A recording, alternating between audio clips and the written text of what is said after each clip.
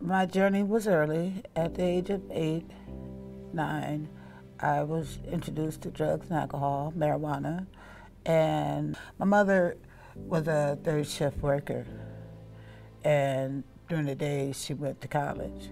Yeah, we were left up to our own devices a lot of the time, and a lot of the time we filled in voids with using marijuana and drinking.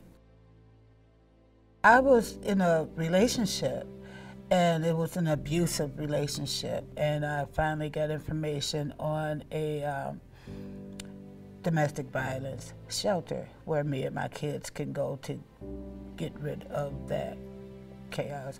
It was at the shelter that they asked a series of questions. I was very honest with them, and that's how I learned about the Fellowship of Narcotics Anonymous.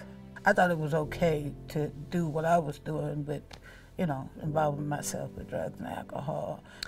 It took some years, like over 20 some odd years, going back and forth with using drugs, not using drugs, participating in the Fellowship of Narcotics Anonymous, and just living life on life terms for me to come into a belief that, if I follow this way of life, that I can be restored to some sanity.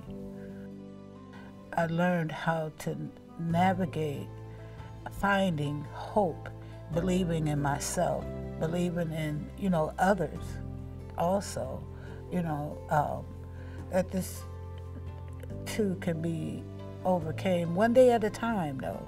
It's not an overnight sensation where you're cured. It's over time, and it's for the rest of your life. So definitely, my words of advice would be to keep the hope.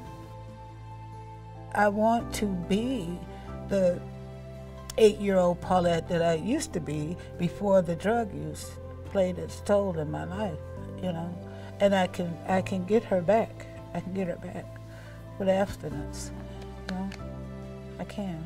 So.